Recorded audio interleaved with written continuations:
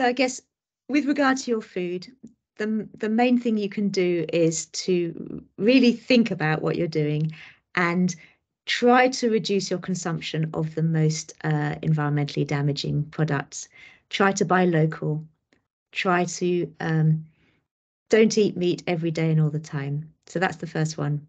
Eat really good quality local meat in small quantities occasionally.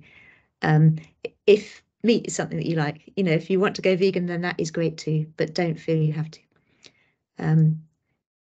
The second thing is just the best way to have the best impact on biodiversity is first to avoid your impacts as much as you can. So do you really need to take that car journey? Do you really need to eat that beef burger? Then reduce what you're doing and only then start to think about compensation. That's the second one. So avoidance is best. It's much easier to avoid biodiversity impacts than to compensate them. And the third one is don't feel alone. We need to have systemic change.